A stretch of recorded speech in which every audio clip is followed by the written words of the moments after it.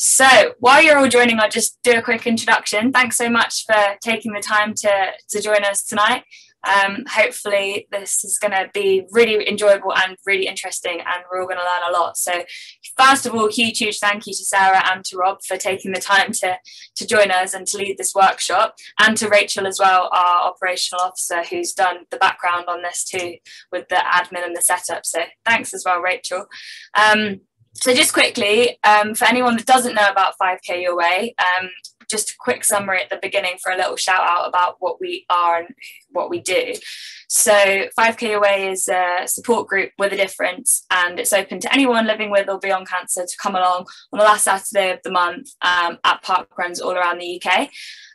We're super happy to be back after COVID, after a long kind of break apart, and so we've got now almost 60 groups back up and running, or walking, or jogging, or cheering, or volunteering across the UK and Ireland. So if you're interested and you hadn't heard about that, or you know someone that might be interested, please do pass along the message and look up 5kyourway.org. And we've also got lots of other resources. We've just launched a Move Against Cancer podcast. We've got a YouTube channel. So there are lots of other things going on resource wise, as well as these workshops. So you probably hopefully know about some of those because you found us here, which is excellent, but just giving you a little bit of background as well. And we'll include the links when we send out an email afterwards. Really quick admin, just to say this is going to be recorded, but you won't see any of you, don't worry. You'll only see us that are speaking, and then we'll pop it on our YouTube channel. So if anyone you know that's missing it, they can watch it again. If we cut out, hopefully we won't. If there's 4 of us that have kind of control, so if we do cut out, someone will come back on hopefully. And I think that's probably, we're going to send an email afterwards also with a feedback survey, so please take the time. That's only going to have a few questions just to improve our workshops for the future. I think that is everything, so hopefully just hand you over to Sarah and then to Rob as well. And we're so lucky to have Sarah join us again. She's a clinical exercise specialist. I'm going to hopefully get all these titles right. A clinical Pilates instructor and the author of the Bowel Cancer Recovery Toolkit as well. Sarah, I'll let you continue that long list. But yeah, really looking forward to this workshop, and thanks so much for joining us. So hopefully you'll all be able to hear Sarah. Hi everybody, just give me a thumbs up if you can hear me. Yeah, great, perfect, thank you. All right, so I'm just going to spotlight myself. Right, so welcome, thank you for joining. And I'm joined with Rob. Rob is a client of mine and a bowel cancer patient, although I don't like to use the word patient, and he's going to come in around 20 minutes time. So I'm going to do some slides first and do a little 20-minute talk, and then Rob and I are going to talk about his journey and his experience of exercise during and after his treatment and many surgeries. And then there's going to be about 20 minutes for questions at the end. So I'm kind of also set up to do any demos if we get to that point as well. So it's kind of going to be very much, if you've got questions, we can go through that.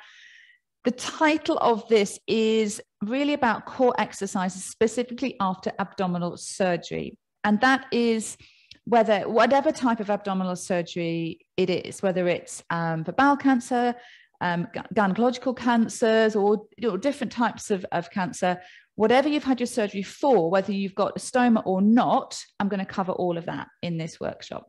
And it's very specifically about core exercises. So not just about general exercise, really focus on the cans and the can'ts. We'll get to that, about what you can and can't do. Talk a little bit about hernias as well, and kind of just dig into that a little bit. So let me share my slides, and hopefully I'm spotlighting my screen. I don't know if that's working or not. It's all very confusing. Right. Okay, here we go. So hopefully that's working. There we go. Right. So we are very much talking about abdominal exercise after surgery. So a little bit more about me. I am a clinical exercise specialist, clinical Pilates teacher, cancer rehabilitation specialist, and I have lived with a stoma myself since 2010, which wasn't for bowel cancer. It was for a different bowel condition, but I subsequently had 5 abdominal surgeries, 3 different stomas. And when I was going through that journey, I really felt hugely let down by the lack of kind of information and support there was around abdominal exercises and exercise about anything about after surgery. And I had a master's degree in sport and exercise science, and I'd been working in the fitness industry for 20 years at that point, and I didn't know what to do. So I thought, hang on a minute, if I don't know what to do, how does anybody else even figure this out? So I asked nurses, physios, surgeons. No one really seemed to know. There were bits and pieces out there. So over the last sort of 10 years, I've really worked hard to try and bring this to the table and provide some more support for people going through abdominal surgery. I'm also the global exercise consultant for Convatec. I work at Hospice in the Weald, where I volunteer a day a week. And I do clinical Pilates online through the Ostomy studio. I'm also a runner. I've just done my 43rd marathon. And, that's just because that's how I love getting out and about and doing various things on the trails and the mountains. So that's about me. Right. So right now, you may have had surgery. It may have been ages ago. You may have just had it, or you may be actually about to have it. How confident do you feel about abdominal exercise? Now, I don't want you to put this in the chat. I just want you to sort of store this in your head. So where would you put yourself on that scale? 1 being not very confident, 10 being very confident. We'll revisit this at the end of this workshop.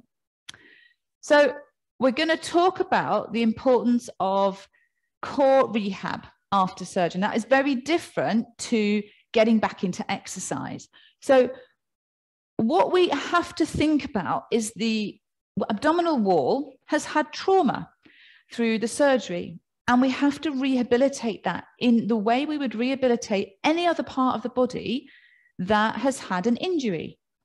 But it's this gap which is hugely missed. So if someone has knee surgery or hip surgery or breast cancer, they're often given rehabilitation exercises. And these are done very early on after surgery. And then what happens is 6 weeks, 12 weeks down the line, you start to sort of get back into doing normal exercises. What I've discovered in bowel and in gynae and in any kind of abdominal surgery is there's this huge, vast gap. And you might be given a few breathing exercises by the physio, you might walk up and down the ward a bit, but there's nothing specifically about core rehab. And that is absolutely essential. We need to rehabilitate the area that's had trauma to it. So kind of store that in your head, as this isn't about getting back into exercise, this is about rehabilitating. So we need to think about it as this foundation. So right at the bottom of this foundation, we've got diaphragmatic breathing. Then we move up into kind of specific core exercises. Now, these are rehab exercises. These are not the sort of things you'd see done in a gym or in a fitness class. And then we move into kind of general conditioning. And you'll see I've written especially arm strength. So there isn't actually any evidence on this at the moment, but one of my kind of hypotheses at the moment is that really important arm strength we need to bring into the picture a little bit sooner to take the strain off the core. So doing some sort of seated bicep curls with some light weights early on in the rehab process is actually really important. Then we move up the pyramid and we start going back to kind of sports and exercises. Now, what generally happens is if you imagine the very bottom of that triangle as your surgery, people are advised to kind of just go home, they rest, they might not do anything, and then they kind of want to jump back to the box at number 4 at the top, 6 weeks, 12 weeks after their surgery. So what we have to do is put these steps in place. It's not just as simple as rest for 6 weeks and then go back. So we have to put steps in place, and that starts with diaphragmatic breathing. I'm going to demo that in a minute and show you what that looks like. Then we move into some very specific core exercises. Then we move into general conditioning and we build up the pyramid. So let's think about the core. What do we actually mean when we talk about the core? So people talk about the core and they think it's kind of the front of the body, the anterior abdominal wall, maybe the rectus muscle, that 6-pack down the front. What we actually need to talk about when we talk about the core is this deep internal canister. It has a top and a bottom, and it has a side, wraps around it. Now, the top is the diaphragm, the bottom is the pelvic floor, and we've got this transverse abdominis muscle which wraps around, and then we've got some sort of little muscles in the back called the multifidus. We need to think about that as the deep internal core. So imagine that as a canister deep inside of you. And we have to restore function to that before we start to strengthen it. So diaphragmatic breathing restores function to the pelvic floor and the diaphragm as they move up and down together. So all of those muscles on this picture are interconnected and they work as a unit. We cannot just isolate one muscle. So if we're trying to rehabilitate the abdominal wall, like the transverse abdominis, we've got to rehabilitate the whole thing, which is why breathing and getting function of that diaphragm is super, super important right from the very start. So let's have a look at just a reflection question. So according to the ASCN, which is the Association of Stoma Care Nurses. Now, these are nurses who look after anybody who's had a colostomy bag or an ileostomy. So that won't necessarily apply to everybody listening. But if we then just think about this in the context of if someone with a stoma has had surgery, that means somebody who's had any kind of abdominal surgery, it would be relevant too. So according to nursing clinical guidelines, when can somebody start to do abdominal exercises? Is it 3 to 4 weeks, 3 to 4 months, or 3 to 4 days after surgery? Now, you might not know the answer. I'm not expecting you to, but the answer is 3 to 4 days. Now, this is a clinical guideline. Now, it was only in 2016, so it takes quite a while before guidelines start to become into sort of practice. So really important to think that actually one of our guidelines is we need to start rehabilitating this abdominal wall within reason, 3 to 4 days after surgery. Let's talk about hernias very briefly. So for those of you who do have stomas, but let's imagine that this is any kind of hernia where you've got any kind of incision on the abdominal wall. So where we have an incision or where we have the stoma that's come through the abdominal wall, we just have an increased risk of hernia. So a parastomal hernia or any kind of incisional hernia is where we've got little loops of bowel and they've just kind of come through the abdominal wall. So you can see the kind of muscle and then we've got the skin. Now they are really common and there's a lot of fear around developing hernias, particularly around the stoma. But I think, you know, the likelihood is very high that we will develop a hernia of some description. And I think we need to remove a lot of the fear around them and we need to kind of start to learn to live with them rather than trying to maybe try and prevent them, which I'm not entirely sure we can do. So I'm very much around quality of life and living the best life you can and reducing the risk. So let's just think very quickly, what is the incidence of parastomal hernia and what is the incidence of incisional hernia? So a parastomal hernia is a hernia around a stoma.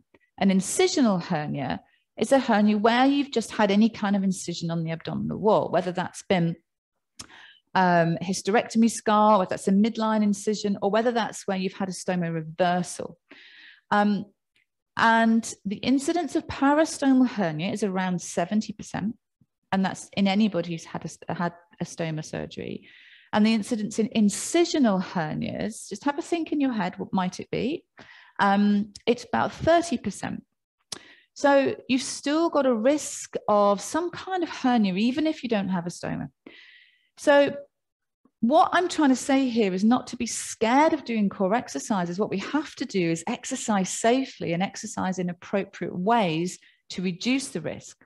What we don't want to do is go all gung-ho and start to do really strong abdominal exercises and things that we might do in a gym if we're not ready for it and increase our risk. So we have to find that sweet spot between not being scared to do things, but respecting our surgery that we've had. So risk factors for hernias, these are particularly around parastomal hernias, but they probably apply to all sorts of hernias. So age, as we get older, the muscles get weaker, increase the risk. Number of surgeries you've had, if you've got a lot of complications, you've had infections. If you're male, you're more likely to develop a hernia. Now, these are risk factors. I'm not saying that if you have these things, you will get a hernia. These are just risk factors. So being overweight and having a larger abdominal girth, smoking and drinking alcohol seem to increase the risk. Smoking, particularly because of the coughing and the pressure. Having any kind of respiratory conditions such as COPD, even asthma, or even sort of things like chronic sinus things, or even hay fever where you're sneezing a lot. So anything that increases pressure, coughing, sneezing, vomiting, blowing your nose, those sorts of things. So avoiding COVID is actually really important when we've got stomas, when we've had abdominal surgeries, particularly in the first year. Having a diagnosis of cancer because having chemotherapy will affect tissue healing, having diverticulitis or a AAA, having some kind of treatment with steroids. And then we've got this kind of purple box, which is raised intra-abdominal pressure. And I want you to think about a balloon. So imagine a great big long sausage balloon. And I want you to imagine you squeeze the bottom of it and the pressure goes from the bottom and the top starts to bulge up. Squeeze the top, you push it down, the pressure comes to the bottom. So what you're doing is moving pressure around inside that balloon. I want you to imagine that internal canister like a balloon that you're squeezing the pressure around in. So when you lift or cough or sneeze or vomit, that pressure starts to move around within your body. And we need to learn to manage our intra-abdominal pressure. Come on to that in a little bit in a while, particularly with Rob, we're going to talk about that. Having diabetes, having a colostomy rather than an ileostomy, there's a little bit more risk because the hole's a bit bigger. And abdominal wall muscle atrophy, that's atrophy just means loss of muscle. So if you have lost a lot of muscle or you're particularly weak on your abdominal wall. Some research that I did when we talked to people with stoma, so I'm not going to read all of these out, I'm just going to pick a couple of things out and you may relate to this yourself. So advice on physical activity would be really useful. I'm still careful of certain exercise. I'm scared to exercise in case I get a hernia.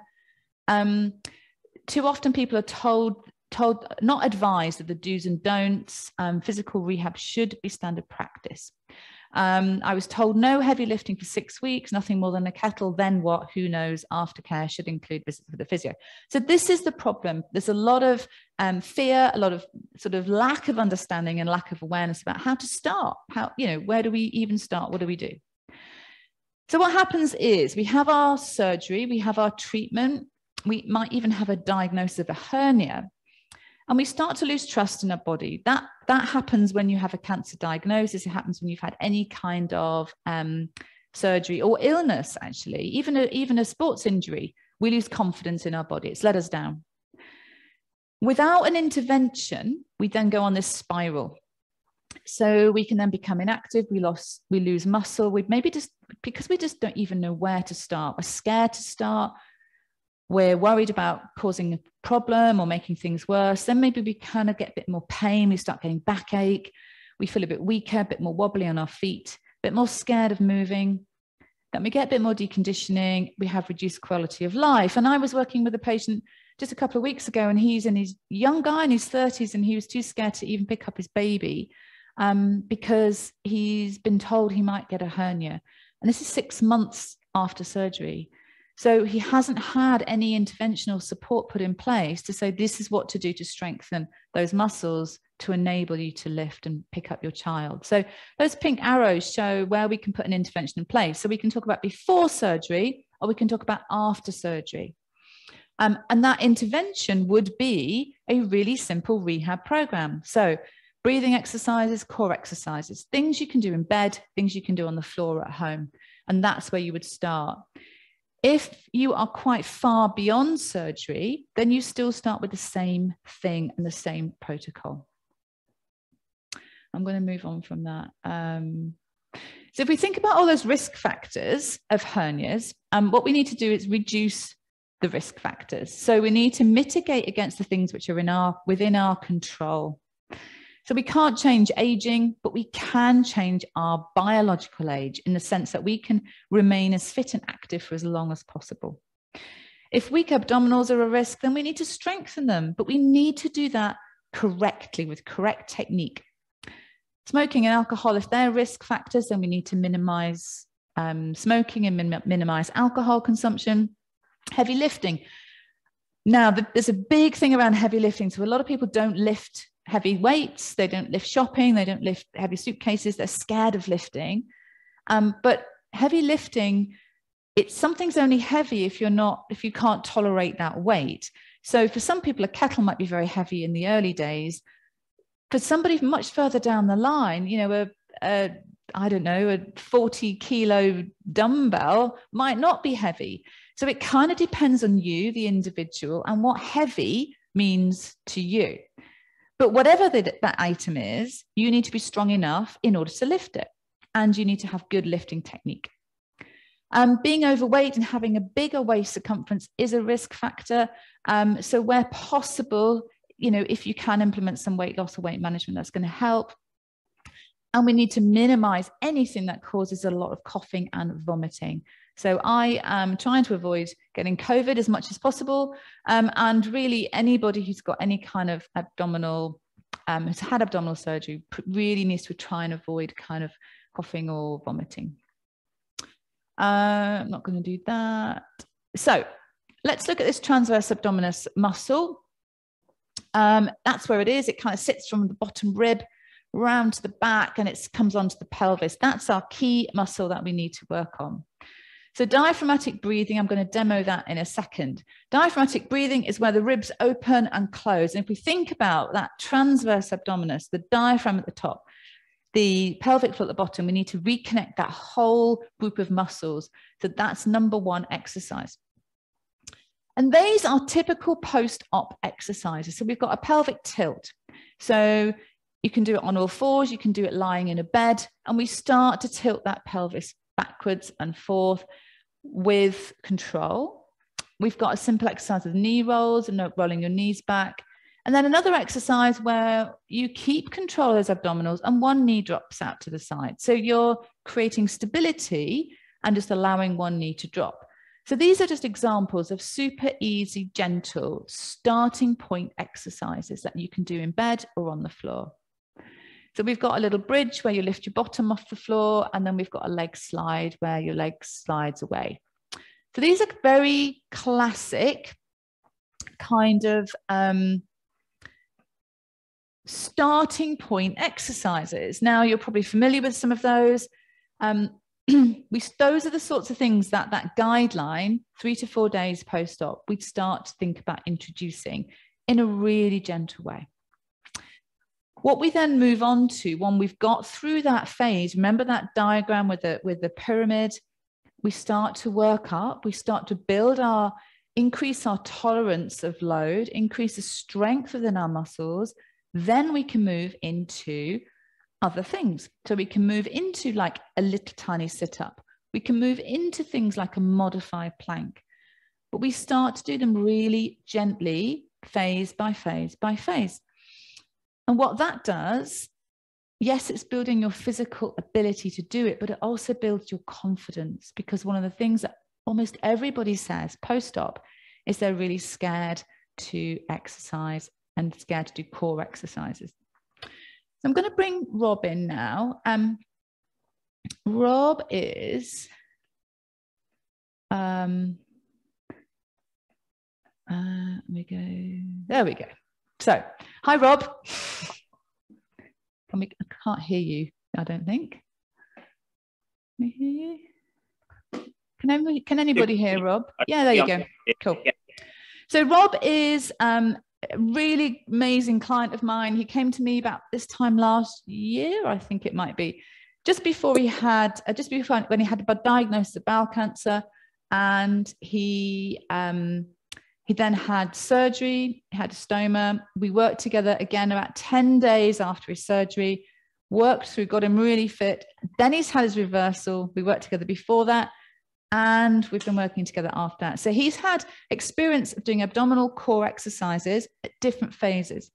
Now, one of the highlights of the work I've done over the last year is getting a message from Rob saying, I've just gone out on my surfboard for the first time since my diagnosis.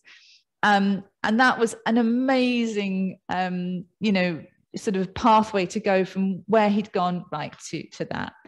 So Rob, just, tell us a little bit about your story, and just tell us a little bit about kind of, where you've how you've gone through that journey.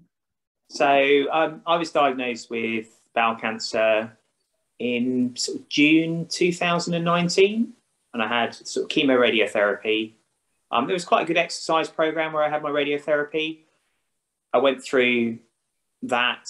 There was lots of talk about, oh, you need to be really careful about intra-abdominal pressure, all that kind of stuff, but didn't really explain really what that meant. Did a little bit of sort of flip-flopping around exercise programs before I was sort of waiting to have my surgery. And then I think I was just Googling and found your book. So I sort of thought, well, I'll give you a call and see what can happen. And then we had something booked in, I believe, and then I got rushed into hospital to sort of beat the COVID wave.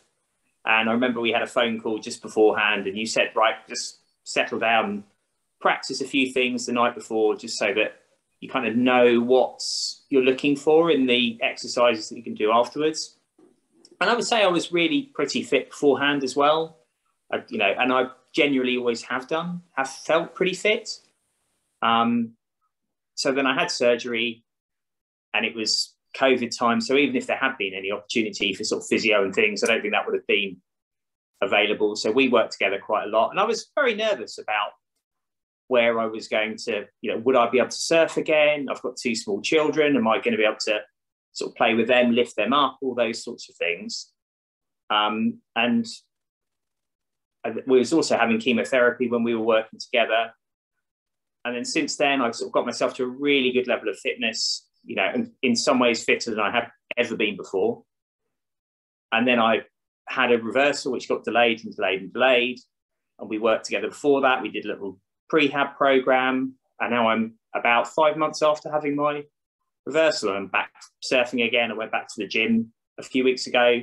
Unfortunately, I have got COVID in my house. My daughter's got it. So I'm not sure I'm going to avoid that. And that's sort of roughly my story, really. That's brilliant. Thank you. So can we dig into specifically about some of the exercises and the way in which you built back up? Because a lot of the advice that people are given is start slowly, build up gently. But what does that actually mean? And how does that differ for individuals? Because I know, what that means for me, but that's going to mean something different for somebody else. And they may push themselves too much, or they may not do enough. So think back to that time when you said you were nervous about whether you were going to be able to go surfing. At that point, you had your stoma. You had like your stoma for a temporary period of time. We started doing exercises about 10 days after that surgery, if I remember rightly. Can you just talk through some of the things you did then and how it felt? So it was things that probably beforehand I wouldn't have even necessarily thought of as sort of exercises as such. So it was the pelvic tilts. It was dropping my knees.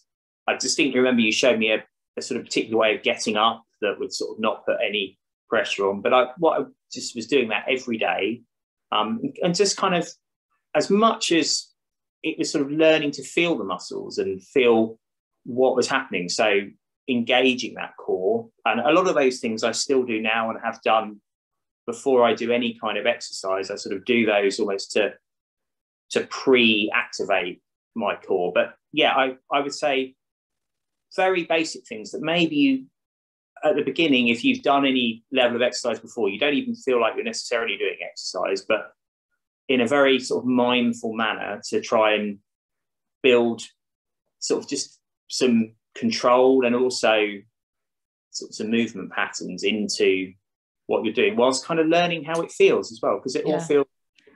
That's it. You're spot on. You literally just explained it perfectly. And I think you're right. It's that feeling of, I remember saying to you, these are going to feel really lame to you, these exercises, but roll with it. Let's just do it. Because that's one of the mistakes people make, is they think it needs to be hard, or they think they need to be like a gym exercise. And actually, you're right. It's about retraining connection, retraining function of those muscles, that deep inner core, and learning how to move again, having had trauma to your abdominal wall. And that's exactly it.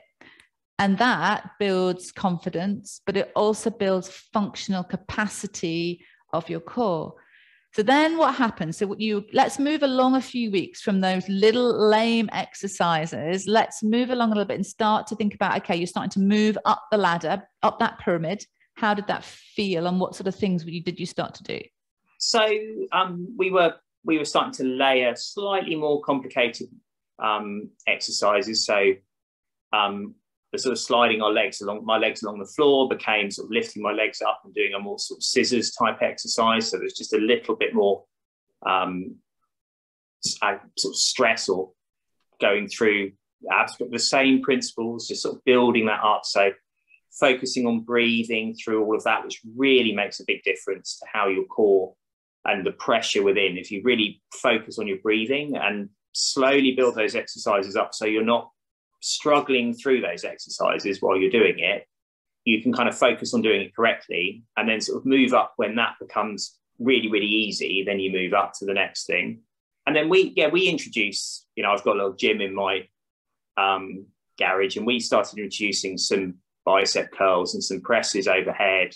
And again, it felt really light because I've been moving weights a lot more than that, but it felt really good. And to build it up slowly felt really good. I would say the second time, if anything, because I only had the surgery to close my stoma, I didn't have the open wound as well. But I sort of maybe felt like I rushed slightly ahead. And actually, I remember speaking to you, and I had to sort of just double down on going back to that, really focusing on the core exercises, and then just layering things overhead, and then just becoming aware of certain things that maybe increase pressure. So trying not necessarily to do something.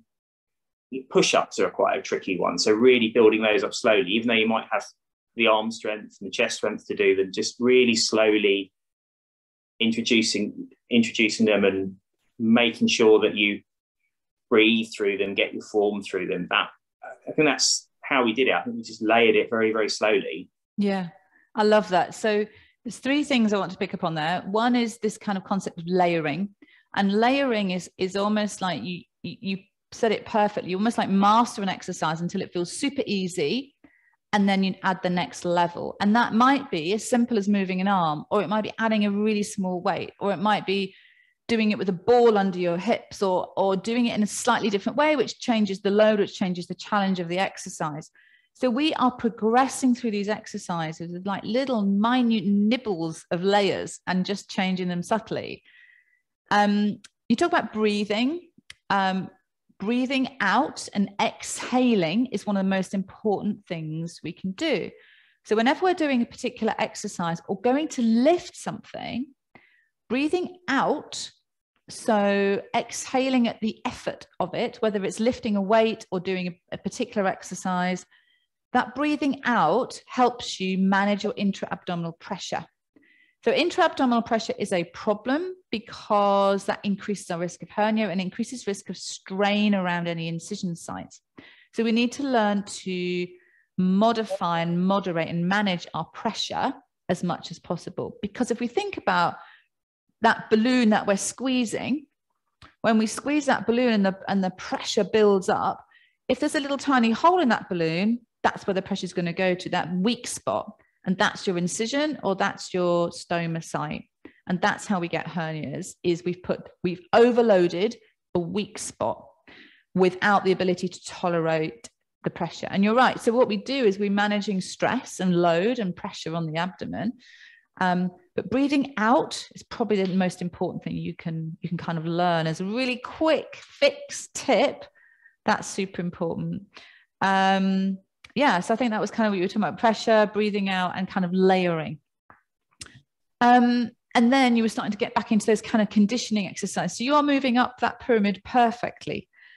When did you first feel like you could kind of go surfing, and at what stage did you do that from memory? Well, I was a little bit limited because obviously it was COVID and lockdowns, and I was having chemotherapy, so that was a bit of an issue. But I think I went surfing about 4 or 5 months after having surgery.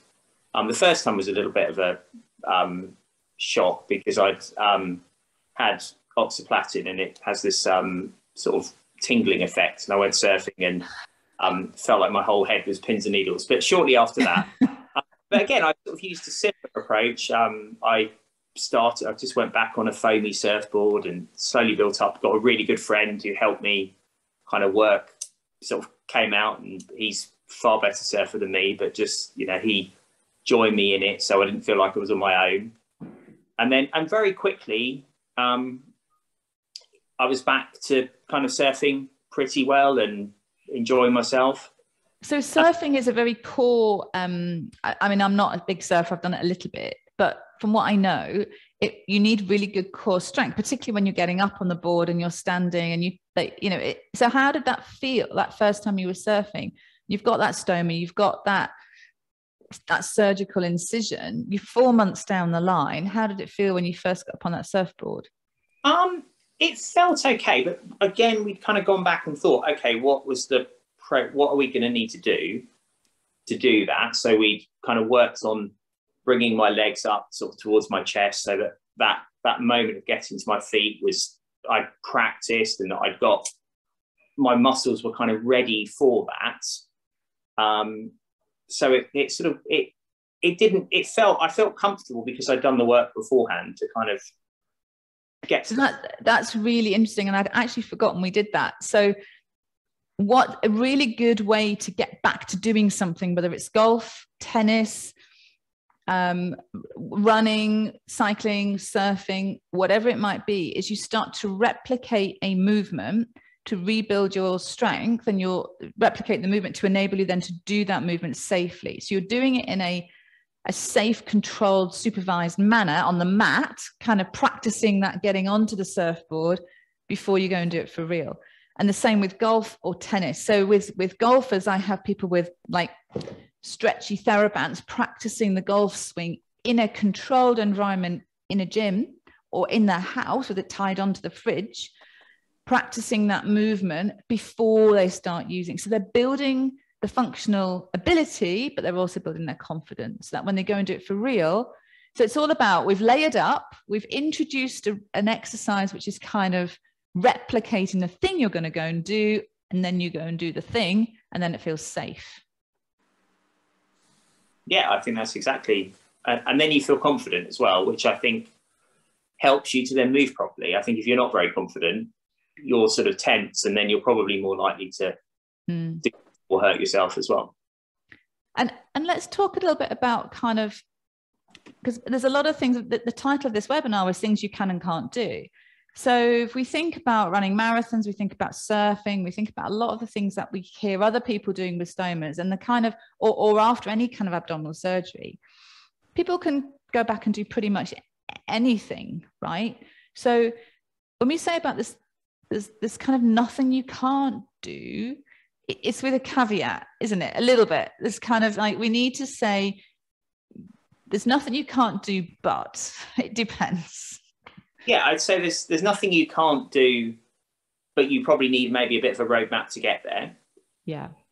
And then also, sort of in terms of going to the gym and things, there's nothing you can't do, but actually, is that worth it for me? So one of the things that I used to do, but actually I'm just not sure I will do anymore, is a squat with a barbell on my back, because that's going to put a lot of pressure into abdominal pressure. Find something else that replicates that. And then, do I need to do that?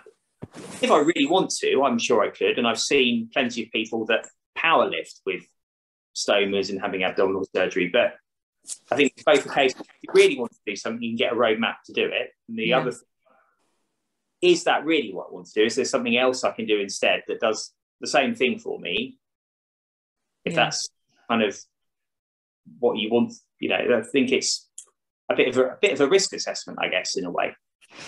And I love that, because I forgot to mention this, Rob's a pilot. So risk assessing and kind of meticulous attention to detail is his middle name. And I think you're absolutely spot on, is that, yes, you need a roadmap. So it's not just a case of like someone has surgery, rest for 6 weeks, and then go back to doing whatever you want 6 weeks later, because that's not right. You need a roadmap. but it needs to also be the right roadmap for you as an individual, depending on where you're coming from, the type of surgery you've had, and where you're going. And like you've just perfectly sort of pinpointed, there's nothing you can't do, but you might want to do it in a different way to modify that pressure. When we're talking about this pressure, it's something that you really feel. So it's a feeling of bulging, of doming, of kind of tightness, or how would you describe it, Rob? Because it's something, it's quite hard to describe, isn't it? How would you describe it when you feel like you've got too much pressure and you're not managing it well? It sort of feels like something's trying to escape, I would say, almost. You've got sort of like it's trying to get out because there's a weak point there, and I mean, I hope I've probably been pretty good at managing it because I've been aware of it from the beginning. But I think I'm probably thinking back to things I've done beforehand. It's that kind of moment where you're kind of really, really grimacing through something that you're trying to do, whether it's garden or in a gym or it's climbing a wall or something. It's that kind of moment where you're holding your breath and you're just trying to push through something. And then when you've got some kind of weakness in your stomach, you can feel it pushing against it. Yeah. That's brilliant. It's the grimacing and breath holding and kind of a feeling of bulging and something trying to get out. And it's that feeling that we want to avoid as much as possible. So if you're doing something, whether it's in the garden or lifting or whatever, or a particular exercise, that's where we need to stop when you start feeling that. So of course, the grimacing and the breath holding, you can manage, because just don't grimace, or manage a weight that doesn't make you grimace, and breathe out on the exertion all the time. Yeah. Awesome. So where you are now in terms of core exercises, let's just sort of pin down onto those. You've had your reversal. Are there any core exercises that you now modify, avoid? Which ones are your go-tos? Where are you at now? So I tend to, before I do anything, so I've sort of went back to the gym about 3 weeks ago. I've got a really good trainer. We kind of go in, we look at the program. So it's a program, sort of a small group training sort of setup. And I'll go in a few minutes early and I'll look at the program and say, right, I think I should do this. I won't do that. And I do a little sort of pre-activation sort of stuff beforehand. Just explain what that is. So pre-activation. So basically a lot of the things you showed at the beginning. So I do some pelvic tilts. I do some leg drops, but on the ball, just to kind of make sure that I'm feeling my deeper abdominal muscles. I do some kind of leg extension type of stuff just to get sort of comfortable. There's sort of a modified sort of plank variation that I do. And then I'm just avoiding certain things at the moment. So I'm not quite there. We did the gym that I go to, we do a lot of kettlebell stuff, do what's called a Turkish get-up. And there's just one part of the Turkish get-up which just feels like it puts a little bit of pressure on me. So at the moment, I've stopped doing that and I've kind of adapted it. So I come down rather than start on the floor. So that initial twisting motion I don't do, then that's relieved pressure. And probably in a couple of months' time, I'll sort of go back and revisit it and see how it feels. But just this pre-activation thing, I'm really interested in, because that's not something that many people would do. They'd want to just move on. I know how important it is, but what we're talking about there is, as you just said, it's kind of doing some really small movements to wake up those deep muscles, so that when you go and do something more strenuous, they're kind of kicking in and joining the party and working for you. Is that how you would describe it? What does it feel like it's doing? Yeah, so it certainly enables them when I move. I kind of know, I can feel that they're engaged and that it's almost like having a protective band around. But it also kind of gives me that, just the feeling, right, okay, I know how that feels. I know that's feeling good today. So that then when I actually do something, it's sort of just kind of almost tuning in to the feeling of. Yeah. It's like it's tuning it up, isn't it, before you do something more strenuous. So I'm kind of conscious of time. We've got 15 minutes left.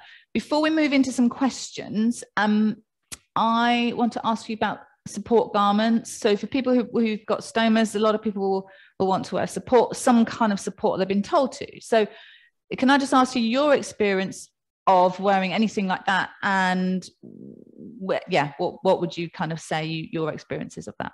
I hated them.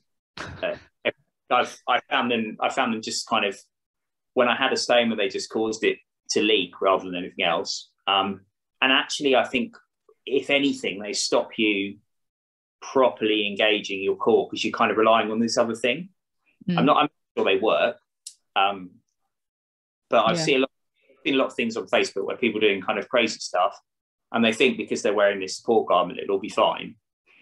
And I bought 2 of them. Didn't really like them. Found them kind of uncomfortable. They moved around.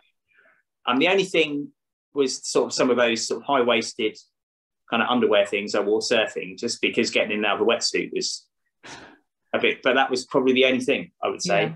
Yeah. Okay. I mean, I that's my view as well. And personally, I think if you've got a hernia and it's very uncomfortable, then that's a time to wear support. But I think there's probably something, and there's no research on this yet, but there's probably something around that they stop the muscles working properly. So particularly when we're doing exercise and that pre-activation stuff where we're trying to wake up that deep core, that's the bit that interrupts, I think. So for people who are coming to my classes and people that I'm working with, I often encourage them to take it off. Okay, so we've got about 13 minutes left.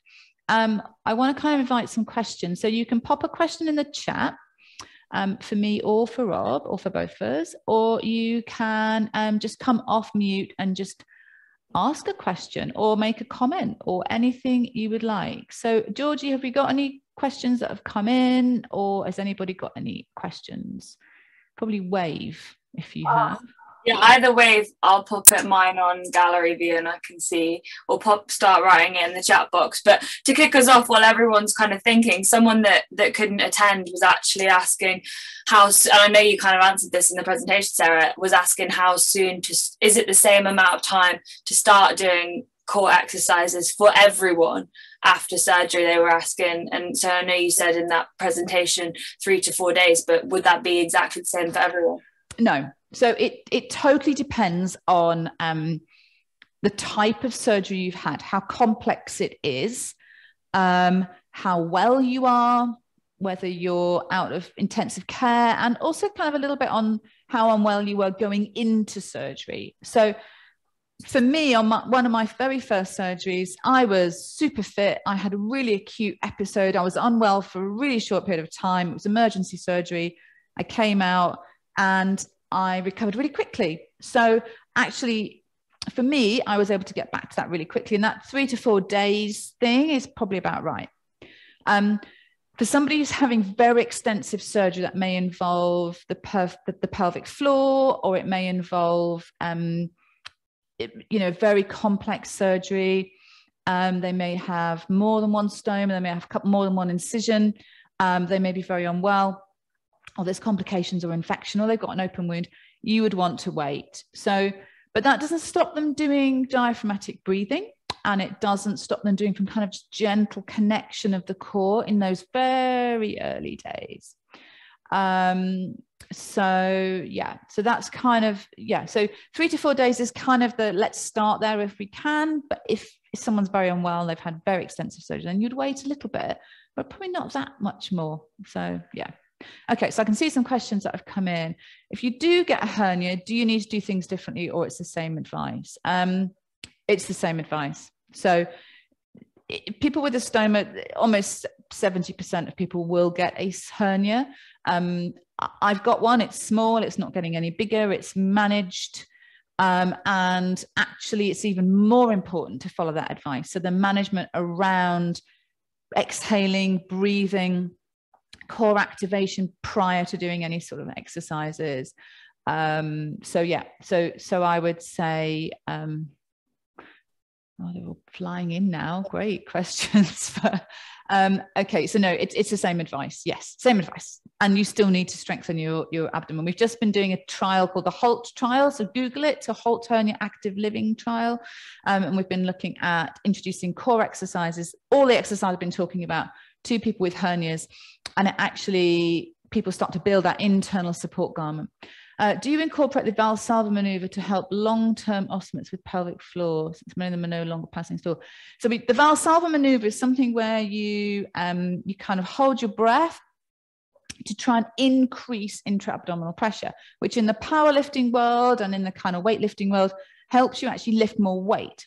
So what we want to try and avoid, and this is in the association, it's the American College of Sports Medicine guidelines, is to avoid the Valsalva maneuver. So the Valsalva maneuver is something where you basically hold your breath and kind of brace. We want to avoid that.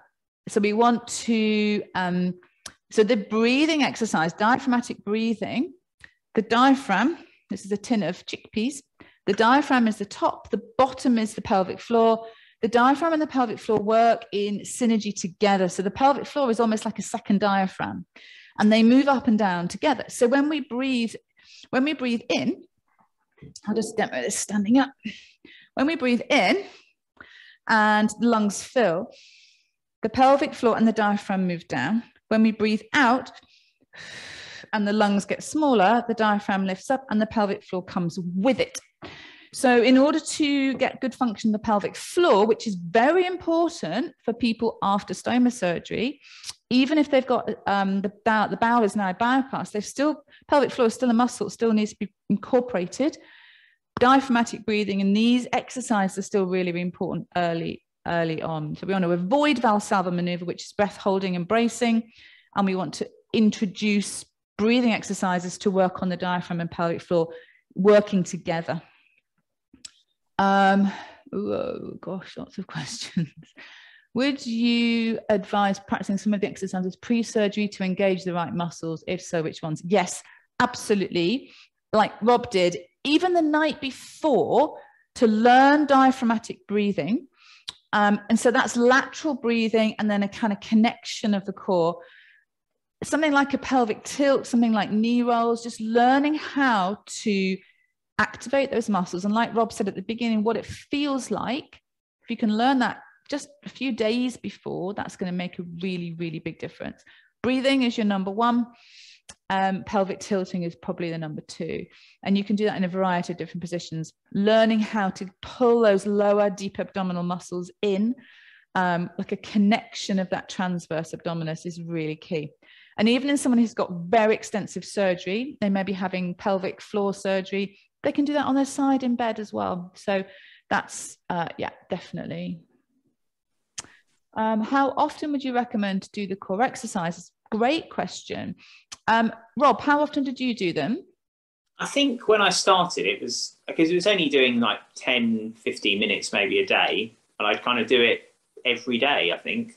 And then I guess as you kind of work up that kind of ladder to get sort of and layering a bit more complex stuff, then less often. So now, and I'm now sort of 5 months after a surgery, it's probably, I'm doing kind of 2 more kind of Pilates sessions a week and then doing core exercises at the gym. So probably like 4 times a week now. But I think at the beginning, you're really not doing very much. It's not certainly not expending a huge amount of energy.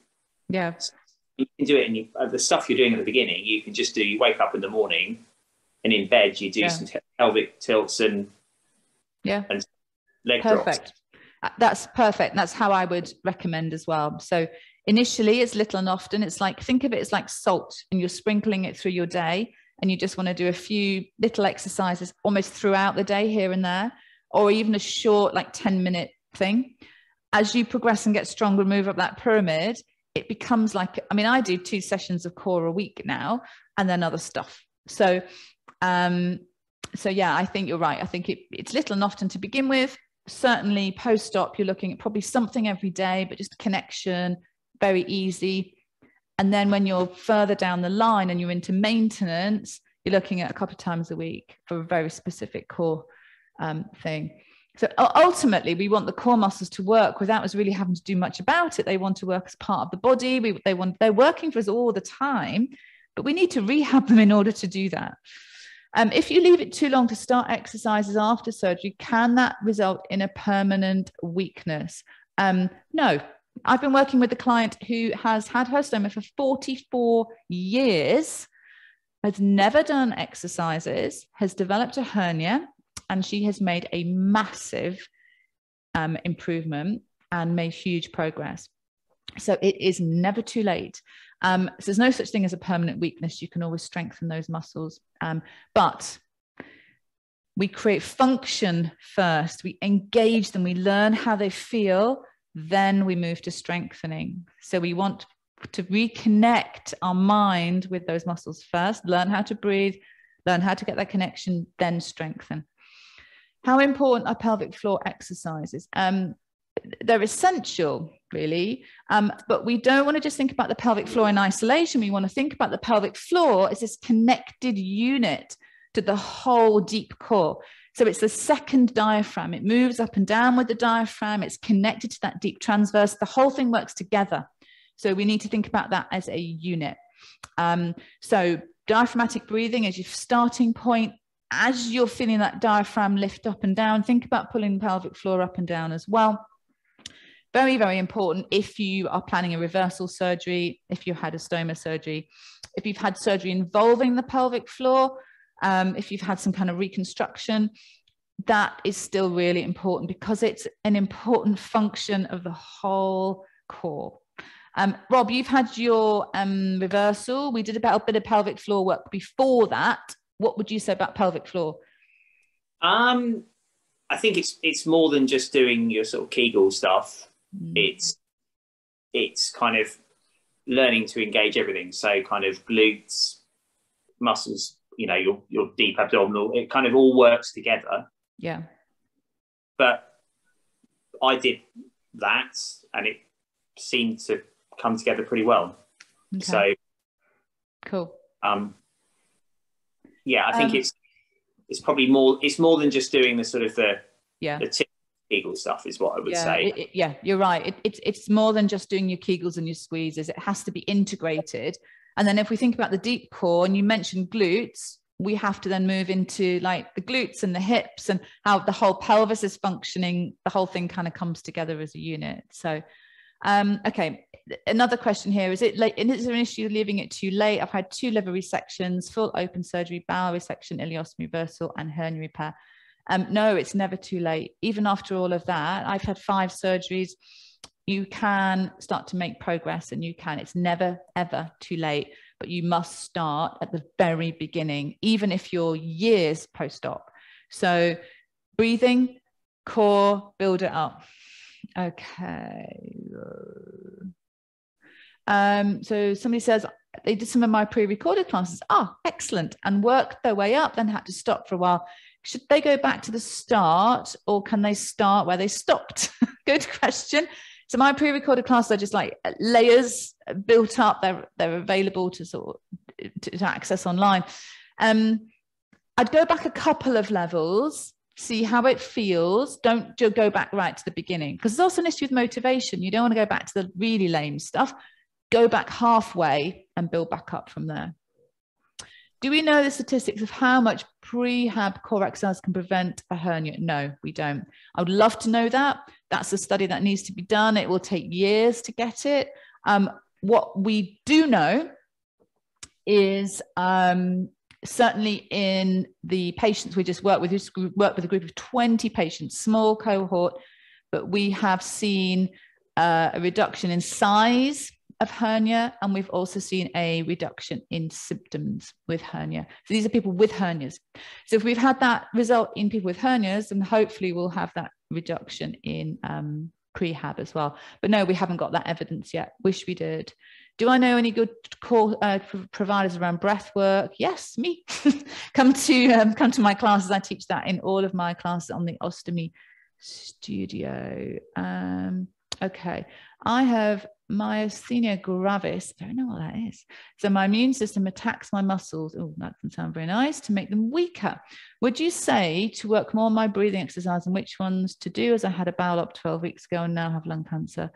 So starting chair yoga. So chair yoga is going to be great. Try not to worry about doing exercises. So I don't know how that condition affects you, but there's very few conditions where exercise does not help, but it needs to be the right type and the right dose.